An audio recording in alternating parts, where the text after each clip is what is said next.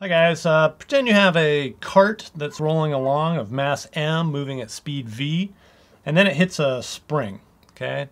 It's eventually going to come to rest, and the spring is of course going to compress.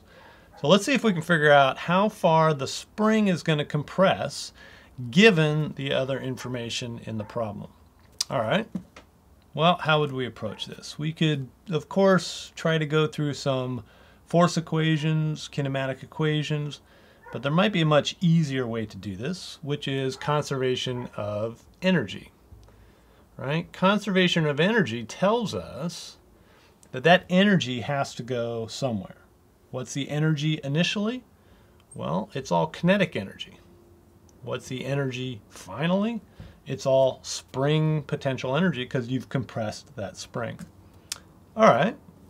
We know what kinetic energy is. It's just 1/2 mv squared. What about spring potential energy? Well, that is 1/2 kx squared. And now this is our basic equation, and if we're solving for x in this case, then we can write very quickly x is equal to what? Well, we can cross out the half on each side. We've got an mv squared. We're going to divide by k. And then this was an x squared up there, so we need to take the square root of all that. If you have the square root of v squared, that just becomes v. And so we get the square root of m over k times v. Now, let's say you were given different parameters in the problem. Let's say we told you how far that spring gets compressed. We told you what kind of spring it was, and we told you the mass, and you had to solve for v. How would you do that? It's the exact same equation. All you have to do is solve it for v instead of for x. So let's do that. Again, we have a half on both sides, so we can multiply by 2 and cross those out.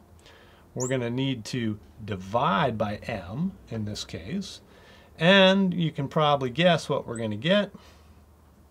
Kx squared over m, all of that square rooted.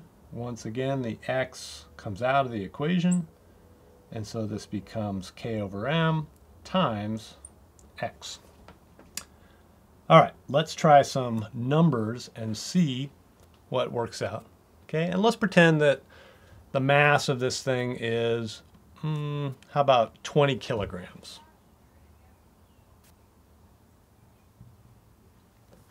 Let's say the spring is fairly strong, so we'll say 1,000 newtons per meter for the spring constant. And let's say that x is 10 centimeters. That's how far the spring got compressed.